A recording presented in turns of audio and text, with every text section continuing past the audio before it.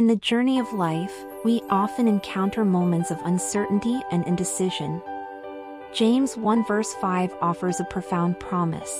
If any of you lacks wisdom, you should ask God, who gives generously to all without finding fault, and it will be given to you. God invites us to approach Him with humility, acknowledging our need for wisdom. As we seek His guidance, our faith grows stronger. This verse reminds us that God is not stingy with His wisdom. He's eager to bestow it upon us.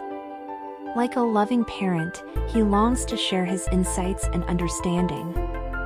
Asking for wisdom is an act of surrender, trusting that God's perspective is greater than ours.